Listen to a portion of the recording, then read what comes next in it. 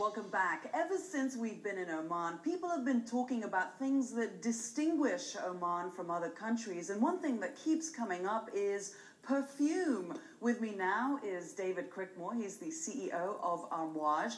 This is a perfume that is inspired by frankincense, isn't it? Absolutely, yes. We founded this brand many years ago, and it was all set up to express the heritage of frankincense growing in this country. How long does that whole process take?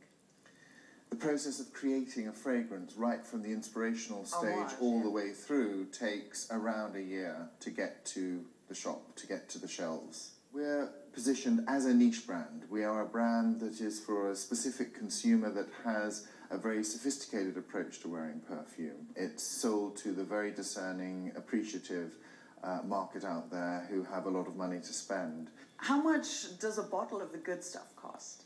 Well, it varies, but the average cost in the States would be around $250. What we've tried to do now is to contemporize that and do a more international Arabic flavour to the overall look of the brand. The key thing that we do here is we take all the wonderful, wonderful rich ingredients from around this part of the world, the myrrh, the frankincense, the oud, the so on and so forth, and we team it with wonderful ingredients from the European world as well, such as the rose, such as lavender, such as all of those lovely ingredients too.